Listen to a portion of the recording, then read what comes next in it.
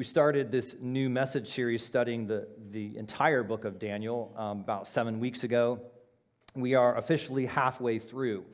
However, I want you to know, as some of you have been saying, how much longer is this? And I'm like, you can flip ahead and you can see there's 12 chapters in the book of Daniel. Even though it's taken us quite longer than 6 weeks to get to where we are today, I will tell you that it won't take an additional 6 weeks to finish out the book. So we will kind of take some of those chapters and combine them in ways that we feel like kind of are appropriate, and we will be able to get through them faster. But we've been learning that the book of Daniel is an interesting book, specifically in how it is written, the first 6 chapters being kind of this narrative of Daniel's life. It's kind of like a biography of who Daniel is and what he did and what his character was like and all of these really great things that we've been really loving to learn about Daniel. And then the last half of the book is more of a prophetic prophecy part of the book that has a lot of connections in it with Revelation, and we'll be able to hop into that last half in just a few weeks. But next week will be our VBS celebration, and we wanted to remind you that we will not be meeting in here next Sunday. We will be meeting over there. I don't know, where are we? Is that Utah? I don't know where that is. Nevada? I don't know. If you go through those double doors today on your way out, you can get a peek at what Vacation Bible School looks like, and your mind will be blown. It's pretty amazing. Once we add the lights and the rest of the stuff, it will just be awesome. So next Sunday, we will be in there. And we hope that you will come, invite some friends and neighbors. It's going to be an awesome Sunday as we just celebrate with our kids and with our families all that they learned throughout Vacation Bible School. So that'll be a little bit of a break from Daniel, and we'll be in there next week just reminding you. And so there's a total of these 12 chapters. We've been learning about Daniel's life along with learning about his 3 friends, Shadrach, Meshach, and Abednego. We've called our series, we've kind of titled it Resolute. We've been learning that Daniel's life, that his faith in God is just that it is resolute. And it's apparent that whatever comes his way, regardless of how difficult the situations or unexpected or even life-threatening, we could say these situations have been, Daniel stands strong and resolute in his faith like none other. And again, I'm hoping that you've been learning and gleaning this from his life. His faithfulness is so outstanding that wherever he goes, he is just a walking example of integrity, of faithfulness and godliness to all of Babylon. And it seems like he, no doubt, is making a difference. He excels to the top in every position that he is given, and very quickly rises even to the top of his class and to the top of Babylon, a pagan city with pagan kings and leaders. A man devoted to his God makes it to the top. How does that work? Well, that's what we've been learning, and that's what's been amazing us throughout the process. In the last verse of Daniel chapter 1, it reminds us of this detail that Daniel, again, is in this foreign land. It drops kind of a few hints to help us understand kind of the faithful tenure that he had in Babylon. And Daniel chapter 1, verse 21 says this, "And Daniel remained there until the first year of King Cyrus." And so here in the very beginning of chapter 1, this last verse, it's kind of this little footnote.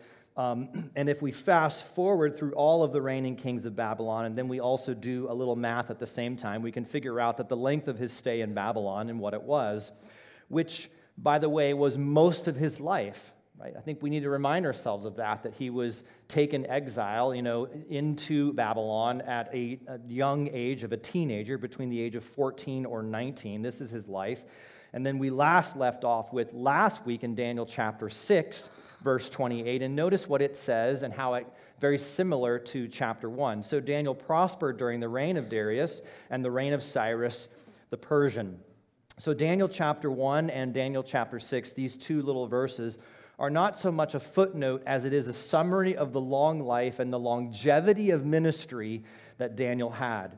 And we've learned over these last few Sundays that Daniel is now well into his 80s. Some believe at this time, even in chapter 6 and going into chapters, well, it's heaven in a different place, but that he's well into almost his 90s. And so again, this is how old he is, and he's lived throughout the entire Babylonian period.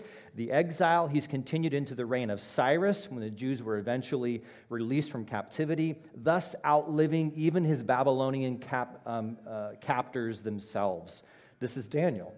So Daniel's influence has been so far-reaching that I don't think we fully understand how his resolute faithfulness, his integrity, and his uncompromising character changed the course of history.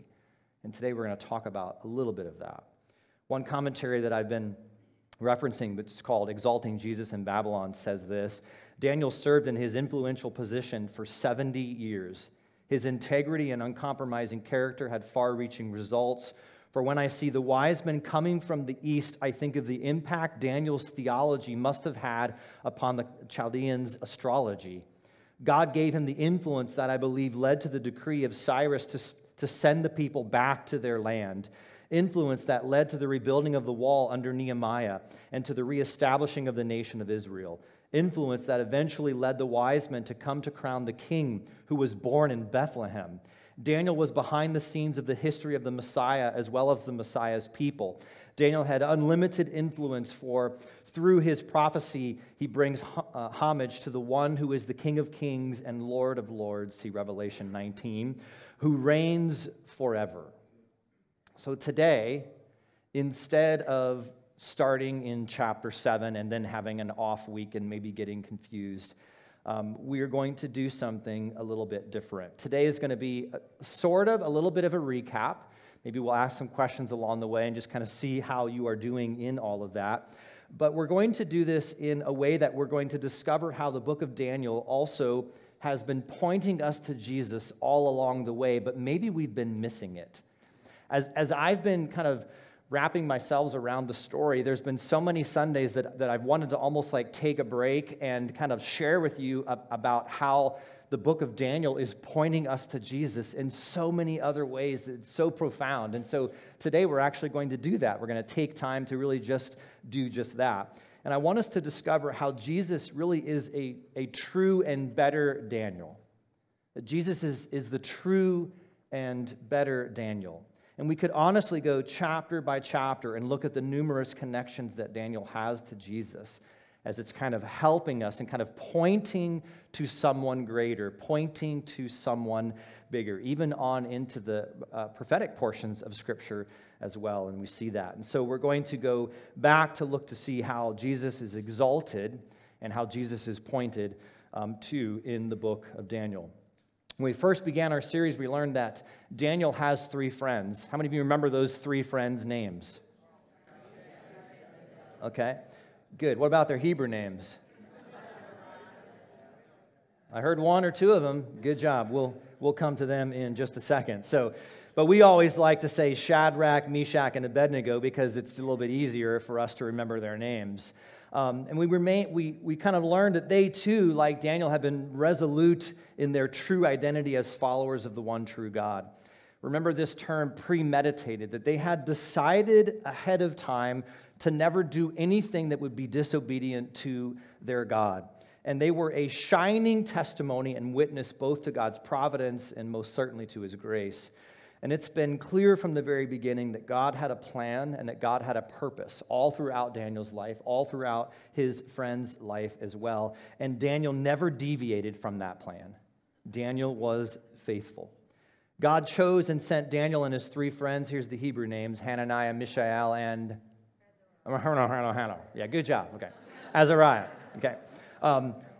He sent these 3 friends of Daniel kind of on a missionary journey, making them leave all that was familiar so that they might bear a faithful witness to the pagan kings and nations in the foreign lands where they now find themselves. Now, as we think about the beginning of Daniel's story, as he is in the exile again in Babylon, his story represents beautifully another story. I'm just going to ask that today you put your seatbelts on and your thinking caps on. I haven't said that in a long time, but anyway, just put your thinking caps on and kind of follow me here as we kind of go through this little journey together. Because this story beautifully represents another story. This Hebrew, Daniel, typifies another Hebrew who will arrive 600 years later. And he will also be sent into a foreign land to bear witness to the one true God. And this Jew's name is Jesus. Like Daniel and his 3 friends, Jesus, the Son of God, would leave his home and willingly embrace a sinful world without defiling himself even once.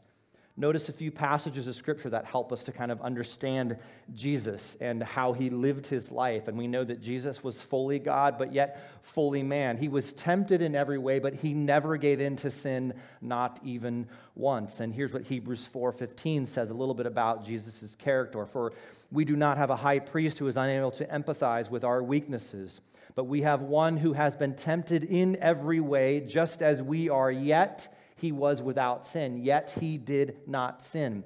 1 Peter chapter 2, verse 21 through 23. To this you were called because Christ suffered for you, leaving you an example, right, that you should follow in his steps. He committed no sin, and no deceit was found in his mouth. When they hurled their insults at him, he did not retaliate. When he suffered, he made no threats. Indeed, he entrusted himself to him who judges justly. Back to those Hebrew boys, Daniel and his 3 friends, they would live such resolute lives that everyone around them, remember, would find favor in these guys. Others would be amazed at the amount of wisdom. They would be amazed at the amount of literature and things that they were learning and how fast they were learning and the type of understanding that they had. Notice if we go back to Daniel chapter 1 and look at verse 17, to these 4 young men, God gave knowledge and understanding of all kinds of literature and learning. And Daniel could understand visions and dreams of all kinds. Notice chapter 1, verse 20, to every matter of wisdom and understanding about which the king questioned them. He found them 10 times better than all the magicians and enchanters in his whole kingdom. Do you see some connections here? And just follow me here as we're going through this. Jesus, too, would also find favor with God and man. Remember Jesus' earlier years. I wish we had more of, biblical information about his life as younger years, and we have a little bit. And here's Luke chapter 2, verse 40. It says, "And the child grew and became strong. He was filled with wisdom." This is in reference to Jesus. "And the grace of God was on him." In this same passage, this is when Jesus gets left behind. You remember this? His parents, are kind of like doing parent things, and they're not paying attention, and they leave one at Walmart, and everybody flips out, right? Where is my child? And so similar kind of thing happens. And so as a boy, Jesus is lost by his parents, and he's later found teaching in the temple. Remember, some of you might remember that story. And so that's where this context is all around. And then when they find him, everyone who heard him was amazed at his understanding and his answers, even at a young age. Verse 52, it even says this, "And Jesus grew in wisdom and stature and in favor with God and man." So Jesus is learning and he's growing at such an outstanding kind of divine kind of rate, right? And everybody is just in awe of his wisdom. Daniel and his 3 friends have been stripped from their homeland and the comforts of family. They were officially at the start of their new mission in their life, and they're now living in a foreign land and being tempted by this pagan emperor to live by the rules of the now pagan world that they find themselves in. To defile themselves and to disavow their God is what the pagan world is trying to prod them to do. We don't want you to believe in your capital G God anymore. You're in a new world. You're in a new land. It's called Babylon, so get with the program, right? And so you remember all of those. And the first test of Daniel and his 3 friends in this new foreign land comes to pass right away in Daniel chapter 1. They were encouraged to eat the royal food, had most likely been offered to idols of the false gods of Babylon. And Daniel and his 3 friends remained resolute to their God. And they said, "We have already decided, we premeditated that when we're faced with this kind of temptation, we will not bow down and worship any other god except our God. And we're not even going to entertain that royal food that's been possibly offered to other gods. We're not even going to go there." And notice Daniel 1, verse 8. By the way, sorry for those of you who, if you're just for your first time joining us, we're going like at a rapid rate through all of this. And hopefully you'll get like a sentence or two that might make sense for you. Hopefully more than that. We trust that the Holy Spirit will work. Verse 8, it says, "But Daniel resolved not to defile himself with the royal food and wine, and he asked the chief official for permission not to defile himself this way." Keep that in mind now. And now let's look at Jesus' life by comparison.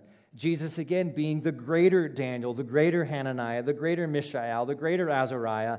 Like Daniel, Jesus refused to compromise and remained resolute when he too faced, we could say, the emperor of all emperors. We call him Satan, the enemy himself.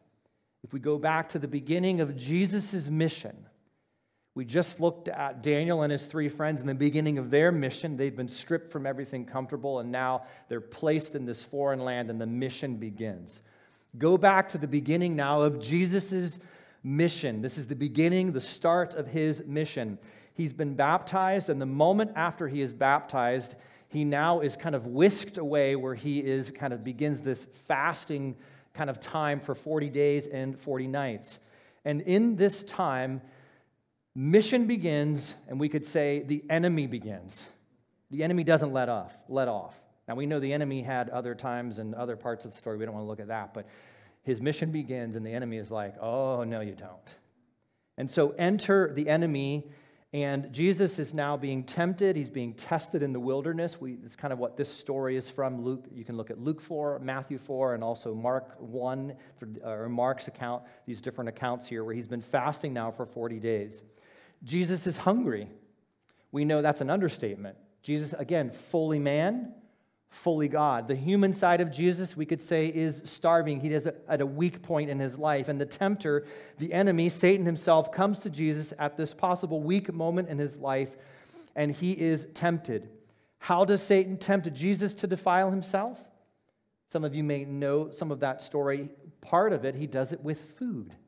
So he's fasting for 40 days. What else? I mean, what a great plan, right? The enemy has. I'm going to tempt him with food, just like Daniel and his friends. Yet Jesus remains what? Resolute, rock solid. Daniel, Hananiah, Mishael, and Azariah will go on to be faithful witnesses before the chief official, Ashpenaz, and King Nebuchadnezzar. And they would eventually be brought to live in the king's palace. God performs a miracle. Jesus, by contrast, would also give a faithful witness before Herod the Great and Pontius Pilate later on in his life, but yet he would be nailed to a cross. And yet by his death, all who place their faith and trust in him, including you and I, will live forever with the King of Kings and the Lord of Lords in his eternal palace. So we too can also take courage in whatever God calls you to do, just like God called Daniel and his 3 friends. Remember last week, if you're not dead, God's not. Oh my goodness, this is terrible. So 2 of you were listening last week. You should put that on your fridge, all right? So if you're not dead, God's not done. And you can be confident in knowing that God will be with you in every situation, just like he was with Daniel. And he will accomplish so much more, I think, than you and I know. But it really begins and it starts with you and I being resolute. It starts with our faithfulness, even in the small things. Even in the small things. If we can be faithful in the small things, it's much easier to be faithful in the big things. In Daniel chapter 2, we learned that King Nebuchadnezzar was sleepless in Babylon. And part of the reason for his insomnia was that he was having some dreams that kind of were leaving him a bit paranoid. But these were not just any dreams that were troubling him, but they were kind of happening on a repetitive scale here. And remember, in these days, that a dream wasn't just, something that messed you up from the night before and eating tacos too late, but a dream could be something significant. Especially if you were of a king or in somewhere in that kind of line and you had a dream, kings would want to know, what does that dream mean? There's got to be some kind of significance. There's got to be some kind of meaning behind that. And so you would also know that it may not just speak of the now, but dreams may speak of the future, as it did even in King Nebuchadnezzar's situation. So the king Neb's all ears, right? So he summons all the wise men. You remember this, the magicians, the astrologers, and on with the list. And he says, I need you guys to go ahead and tell me what this dream means. We learned that they can't do it. So the king orders all the wise men, including Daniel, because he's guilty by association, and he says, okay, I'm going to kill you all. Then what good are you? If you're not good to me, then you're not good to anybody, and I'm just going to end your life now. So let's just terminate them now. And so he sends out his people to go ahead and begin terminating all the wise men. Word gets to Daniel that there's now a hunt for his head as well, as he is one of the wise men here. Daniel decides that he's going to intervene and do whatever he can to kind of stop this from taking place. And so he does what he does all the time. And what does he do? He prays. Yes, thank you. You got it, all right? We learned that last week. Daniel always goes to prayer. Always, always, always goes to prayer. And this is what he did. So God answers his prayer and gives him the interpretation of the dream, and he goes before King Nebuchadnezzar, and you remember that then he interprets it.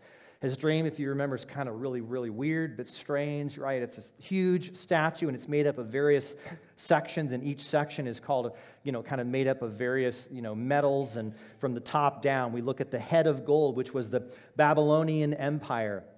So each of these, remember, kind of represents a different empire, each less glorious and less powerful than the one before it, and so that's what they mean. And so we look at the head of gold, which was the Babylonian Empire, which represented King Nebuchadnezzar, that represented his great empire. Then there was the chest of arms in silver, the Medes and the Persians, and the belly and thighs were made of bronze, which was the Greek or the Grecian Empire. And then the legs of iron, we think of the strong Roman Empire. Then Daniel speaks of 10 toes made of iron and clay and the final world empire. And we're like, man, that's such a strange dream. And it was, but each meaning had this significant understanding that was so important. So later in Daniel, by the way, this theme will come up again. Many scholars conclude, and they talk about the 10 toes and kind of what that all represents. It's going to talk about 10 future kings or kingdoms at another time, and we'll get to Daniel 9 at some point in another Sunday. So Daniel in this chapter 2 is a foreshadowing of Jesus. Now, keep all of that in mind that we just kind of quickly did a fast-forward review of. Daniel is a foreshadowing of Jesus. God took a conquered Hebrew prisoner of war and stood him confidently before the ruler in the reality of his own execution as King Nebuchadnezzar, and his team was now on the hunt for Daniel himself. This is a foretaste of what Jesus would later do for us, except that Jesus not only faced execution, but we could say that Jesus endured execution. Daniel then tells the king that this statue will then be destroyed, right? And he says this statue is going to be destroyed. It's going to be smashed by a rock. And he says this in verse 34, while you were watching, a rock was cut out, but not by human hands. This is a divine rock. It struck the statue on its feet of iron and clay and smashed them. That's like a terrible ending to a dream, right? It all seems to be going somewhat well, at least according to Neb, and he just didn't understand all the other things, and then boom, it's smashed. Question, who is the rock that strikes the statue and smashes it to pieces? Okay, Jesus. Good. Some of you, we got it. So Jesus Christ is the rock. So God sent a rock to the earth called Jesus, who in the end will eventually destroy every false counterfeit kingdom that will ever have been created by man, we could say. Whether those are large kingdoms like the Roman Empire or tiny kingdoms like the kingdom of your own heart. But Jesus came first to save. Aren't you glad? Came first to save. He came to die on a cross to save us from the kingdom of ourselves and from the kingdom of the mess of our own little world called sin. He came to be a rock of salvation that we could build our lives upon, but we have a choice to make. We either surrender to him or we surrender to the kingdoms of this world. Psalm 118, verse 22, also speaks of a rock. Notice what Psalm 118 says. The stone the builders rejected has become the cornerstone. I want you to think about this decision, this choice that every person in the world will have. We can trust to follow God. We can trust to follow Jesus and to place our faith in him, or we can reject him. We have a decision. We can reject him or we can trust him. Jesus himself also quotes from Psalm 118 in Luke chapter 20. He's in the midst of kind of talking with some of his disciples and those who are around him, and He's kind of sharing a parable. That's kind of what's happening in the context around this. And in this, he then says this in chapter 20. He says, Jesus looked directly at them and asked, "Then what is the meaning of that which is written? The stone the builders rejected has become the cornerstone." So Jesus is quoting from an Old Testament verse back in Psalm 118. Everyone who falls on that stone, he says, will be broken to pieces. Anyone on whom it falls will be crushed. Here, Jesus, you could say, is making a direct connection to Daniel 2. The stone the builders rejected, which has become the cornerstone, is the stone that breaks and crushes everyone on whom it falls. Follow me here. Since ancient times, you think about the ways that buildings were constructed. They've used cornerstones in their construction process. The cornerstone was like the strongest stone, and it was the first stone that everything else would be built upon. And so it was in a, where was the cornerstone placed in a building if it was square? Okay, great. All right. 5 of you have graduated high school. Okay. So the cornerstone was placed in the corner, and then every other stone was then aligned to the cornerstone. If you get the cornerstone wrong, you get it all wrong, and your building's coming down. They didn't have like pump trucks and pumping concrete in the wall and everything else. I mean, so they're building this strong structure, or we could say temple, with stones, and they're trying to position and place all of these stones in the correct spot. There are several places in the Bible where Jesus is referred to as the cornerstone, and even where he refers to himself as the cornerstone, hence this verse we're looking at right now. 1 Peter 2 says the cornerstone is reliable. 1 Peter 2 says it's that the one who trusts in him will never be put to shame, that we can trust Jesus as our cornerstone. When we read in Scripture that Jesus is the cornerstone, it means that he's rock solid. It means that he's precious. It means that he's worthy of our praise. It means that we can align every other aspect of our life off of him as we are building our life upon him because he's trustworthy. And we can trust him to be that secure foundation. So we just sang a song, I will build my life upon, right? Your love, for you are a firm foundation. Unfortunately, not everyone in the decision they either can reject Jesus or trust Jesus. But not everyone chooses to trust Jesus. And so many will reject Jesus. Psalm 118 and Luke 20 both tell us the stone the builders rejected has become the cornerstone. Some say, I'm not going to build my life off of the one true cornerstone. I would rather build my life off of my own desires and off of my own little kingdom and off of how I view life should be, because I think life is all about me, me, me. And so they don't like other people telling them what to do, and they don't like the idea of a God telling them what to do. And so they just say, well, phooey on that. And so we reject God. Now picture Solomon's temple for a second being built. Or picture some other massive structure being built.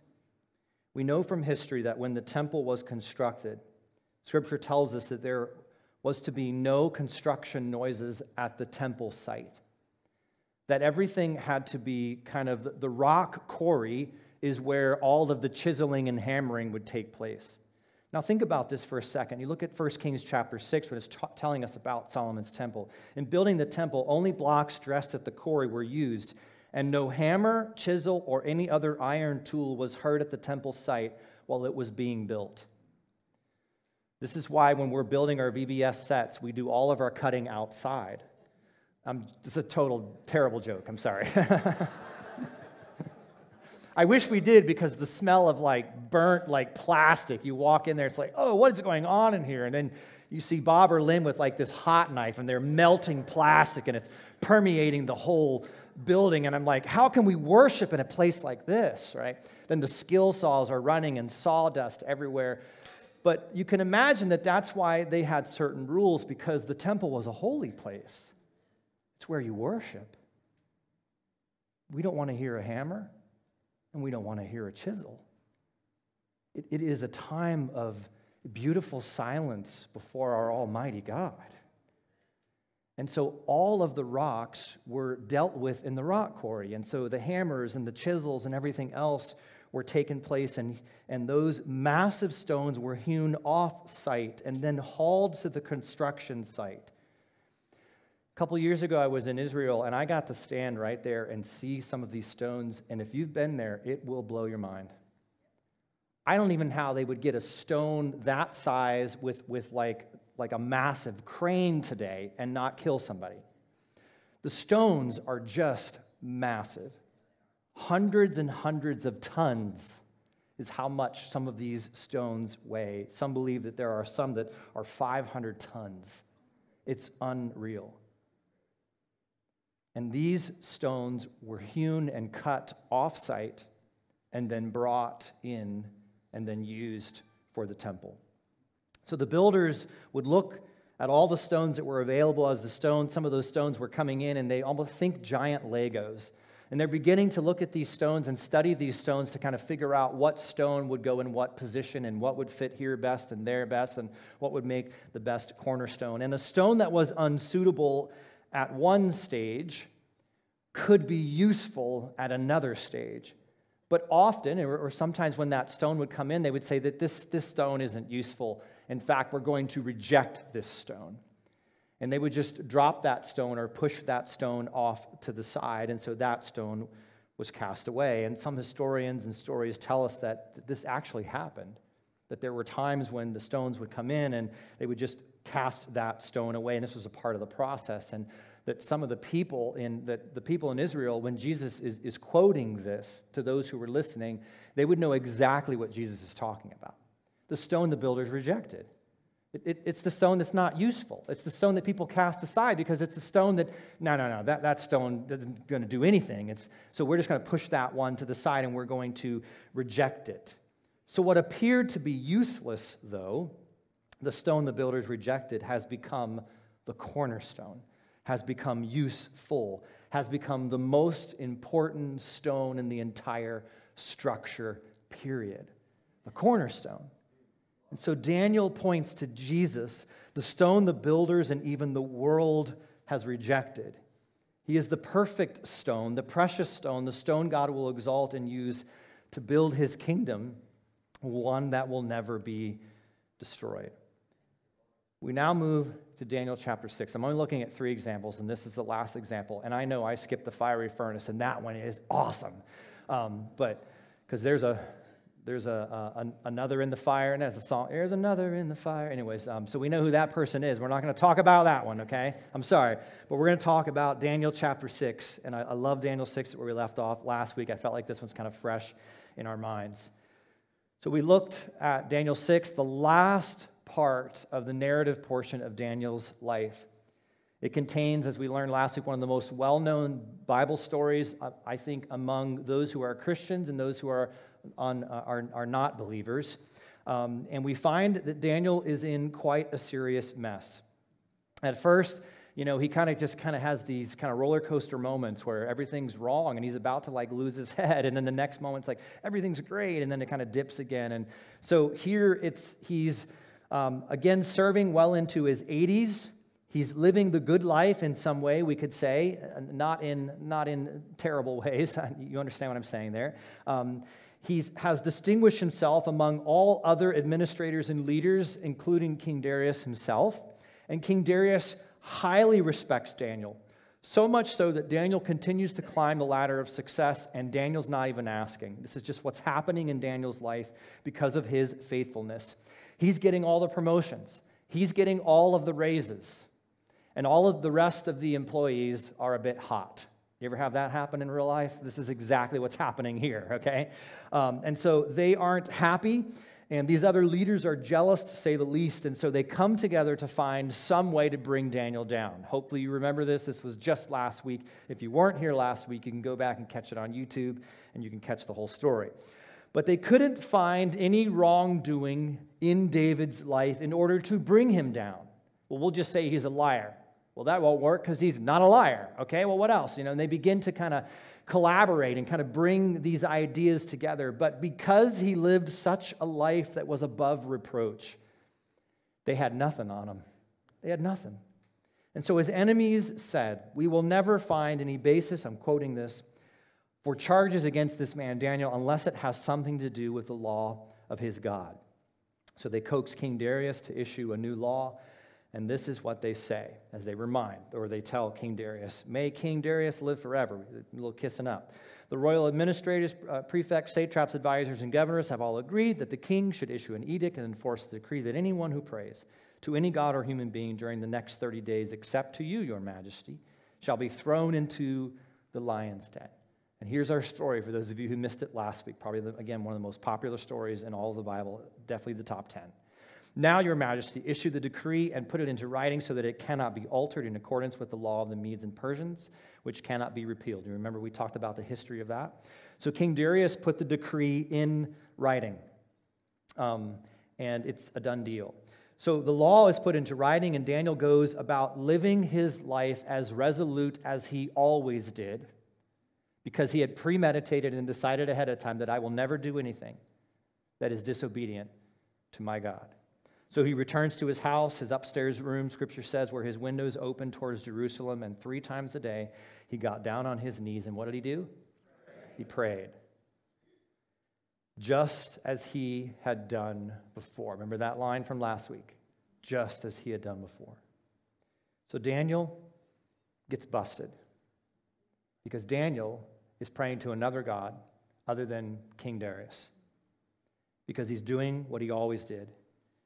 The issue is then brought before the king. The king was greatly distressed because he knew he had been duped, and because of his high respect for Daniel, he knew that this meant that Daniel's life was now on the line. But the administrators remind the king, "King, remember what you said. Remember, no edict, no rule, no law can be repealed, king. You're in this, buddy."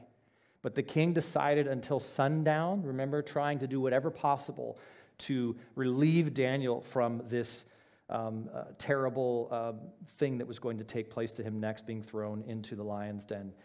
Daniel 6, verse 16 and 17.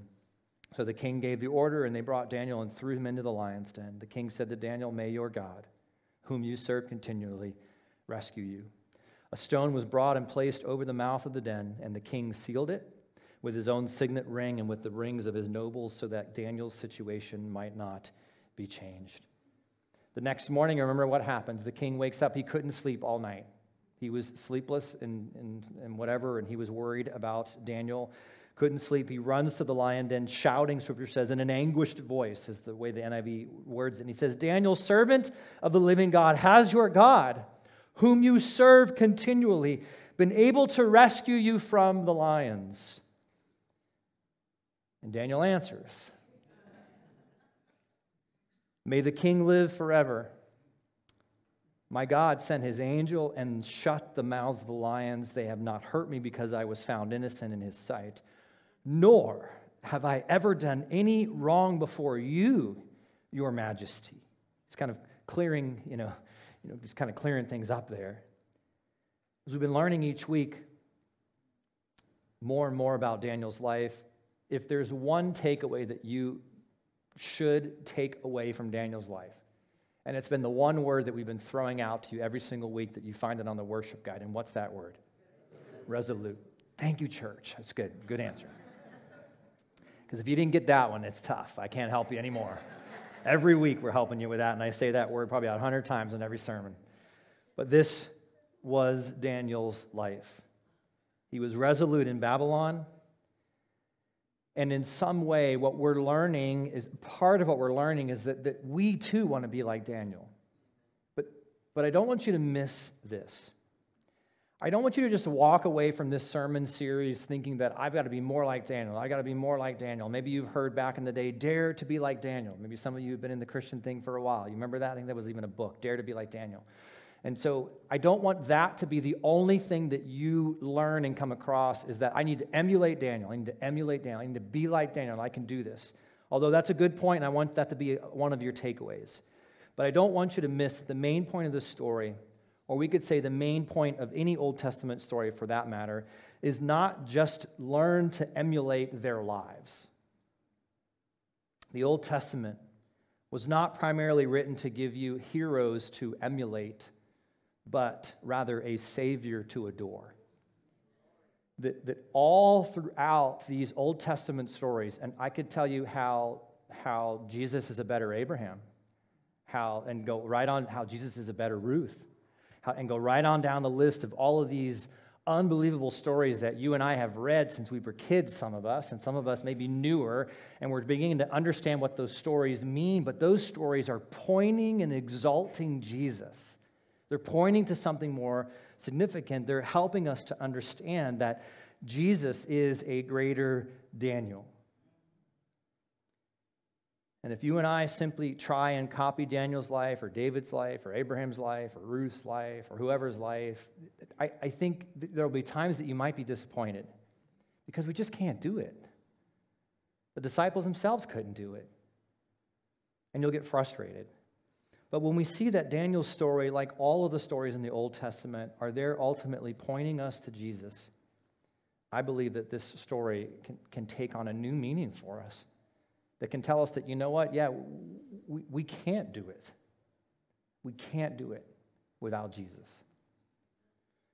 Think of some of the parallels as we kind of continue now to kind of wrap this up a bit, but think of some of the parallels between what Daniel went through and what Jesus went through. And I'm going to just kind of list some of these that I came across this week, and I bet you there are more. And these are just some interesting little parallels. And here's the first one. Both Daniel and Jesus are pictures of the innocent. Daniel is one of three men in the Old Testament.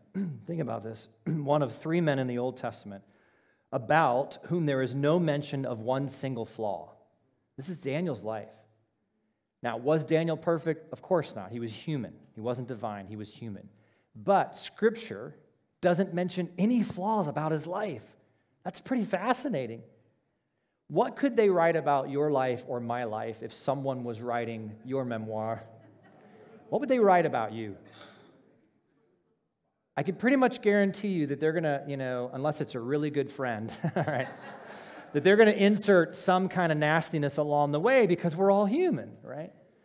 Daniel's life, his biography here, there's no flaws. You want to know what the other two are? I think it's Joseph and Jonathan. In fact, in Daniel 6, verse 4, it tells us that the administrators and the satraps tried to find grounds for charge against Daniel in his conduct, right, of governmental affairs, but they were unable to do so. It was just this another reminder of the kind of character. They could find no corruption in him because he was trustworthy and neither corrupt nor negligent. Again, we know he wasn't perfect, but there's no mention of a flaw in his life. Next, both Daniel and Jesus had jealous political leaders who were after them. Both of them had leaders who kind of drummed up false charges against them in an effort to get them killed. We see that in Jesus' life. It seems like every corner he was around, there was some religious leader or some political leader who was trying to end his life. Daniel's none other. The roller coaster of his life was up and down. People seemed to target him over and over and over. Next, both Daniel and Jesus had the primary judge in charge declare them innocent and then try to spare their life. For Daniel, that would have been King Darius. We just read that story, who loved Daniel, right? Who respected Daniel. And he was greatly distressed over the fact of that situation. He did whatever he could to stay up all night trying to figure out how he was going to, free Daniel of this terrible charge. For Jesus, this judge in charge would be Pilate. He was a bit confused as to what he should do. Remember his own wife gets involved and says, look, have nothing to do with him. And so remember, if you know the rest of the story, he washes his hands of Jesus and sends him on. Both Daniel and Jesus were thrown into a pit whose entrance was covered by a large stone and sealed with the government seal. I'm just curious, you don't need to raise your hand, but how many of you picked up on that when the stone was rolled over the lion's den? Fascinating. Just interesting little new little details there. That was in Daniel chapter 6, verse 17. It says, a stone was brought and placed over the mouth of the den, and the king sealed it with his own signet ring and with the rings of his nobles so that Daniel's situation might not be changed. For Daniel, it was a lion's den that was going to be his tomb. For Jesus, it was his tomb. Both Daniel and Jesus had loving friends run to their tomb early in the morning. For Daniel, it was King Darius. For Jesus, it was some of his most beloved followers, including women who were there to first see what had taken place and were amazed that Jesus was alive. Both Daniel and Jesus walked out of the tomb alive. Both Daniel and Jesus, after their ordeal, were raised up in special command over the kingdom. For Daniel, it was under King Darius. For Jesus, it was under the God or God the Father in heaven. And one day in the future, Revelation tells us that every knee will bow and every tongue will confess that Jesus Christ is King of kings and Lord of lords, and he will rule and reign. He does now, but he will most certainly, everyone will recognize that he is leading, even though some are not now. But there is one big difference between Daniel and Jesus. Daniel eventually died, but Jesus defeated death. Psalm 22 is kind of a messianic psalm that's written about Jesus. And in verse 21 it says, "Rescue me from the mouth of the lions," in reference to Jesus. Rescue me from the mouth of the lions. Think about the detail of when Jesus was on the cross, he was thrown to the lions of judgment. Those lions which encircled him and taunted him and then literally tore him apart. Jesus was far more innocent than Daniel ever was, yet before Jesus' body reached the bottom of the pit, he only made it about 6 hours, Scripture says. Daniel survived all night. For Jesus, the lions had torn him to pieces. Unlike Daniel, no angel came to stand by him and shut the lions' mouths as Jesus was under attack. No angels. God the Father has turned his back on him. I came across a quote this week by the author of a children's Bible, a storybook Bible, Sally Jones. It says, "Jesus was left in the blackness, utterly alone and abandoned by God, suffering the fate that we, the guilty ones, deserved. God did not shut the mouths of Jesus' lions like he did Daniel's. He let them tear him apart. His body was left entombed in the icy grip of death for 3 days before the angel finally came to roll his stone away. But during that time, Jesus was bearing our sin. He went into that pit, right, for you and me. And that's where Jesus and Daniel are different. This author continues on, and she says, when Daniel came forth from the lion's den, he came out alone, and no one else was saved by God's deliverance of him. Follow me here, this is important. But when Jesus came forth from the tomb, he came out as the head of a mighty company of people who have been redeemed from the pit through his death. Because of the work of Christ on behalf of his people, the divine judge says, not guilty, you may go free. You see, Jesus is a greater Daniel who took our place among the lions and suffered a brutal death on the cross for our sins. Sins that should condemn you to hell, and sins that would condemn you to hell. But Jesus is a greater Daniel who stepped in to save us, willingly offering his life and going to the lions, receiving the wrath and the judgment of God for all of our wrongdoings so that you and I could have life.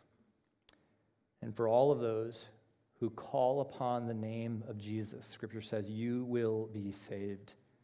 And you're guaranteed to be removed and exempt from the wrath of God because Jesus on the cross has already taken your place. You're guaranteed not just to live one day with him for all eternity, but you are guaranteed to have a new living hope right now in this life that you and I live. Knowing now that Jesus' life is, or that Jesus to whom Daniel's life points, when we understand this, I think this can give us new courage. Courage to face danger just like Daniel, and to be resolute just like Daniel and his friends. That we can have the kind of courage the ability to get up and keep going when the unexpected seems to come our way. And so I think we can thank God for the examples like Daniel, thank God for the example of his friends, and we can worship Jesus, our living hope, who took the punishment for our sins so that we could have life. I came across a prayer this week. I don't even know this person, but he's an author for Gospel Coalition. His name is Scotty Smith. And this was a prayer that he wrote on the narrative portion of Daniel's life, and I felt like it was kind of a neat way that we could close our time out. So as our praise team comes and prepares to close us out, I want you to if you could just bow your heads and just listen to this prayer, and may this be our prayer today. Dear Lord Jesus, the older I get, the more I'm intrigued by the life of Daniel and his exiled friends. May the gospel bring me greater freedom to live and love as this man did, with passion and conviction, wisdom and hope. I used to read the book of Daniel as a Christian survival manual for believers waiting to be lifted off the face of the earth. But that's not the way you wrote the book. I now realize that Daniel is a testimony to your commitment to redeem your every nation people and to make all things new, even in Babylon. It's your intent to extend the transforming presence of your kingdom wherever you send us, in every part of the world and every sphere of life. Jesus, free us to live and love as Daniel did, as conduits of your mercy and grace. Gospel presence, not fearful paranoia, is the order of the day. Keep us wise to the particular defilements that wage war against our hearts and your story, not just the things in Babylon, but also the things in the dark continent of our hearts. I now realize the more fully we give ourselves to knowing and loving you, the less enticed we'll be with the royal food and wine of the wrong kingdom. Indeed, Lord Jesus, you are the greater Daniel, the true and eternal King, the one who lived and died for our freedom. Nourish us with the royal food of your kingdom. As bread of heaven, feed us till we want no more. As the giver of the living water, quench our thirst that we might live and love as Daniel did, with passion and conviction, wisdom and hope, until the day you return to finish making all things new. We pray all of this in your loving and holy name. Amen.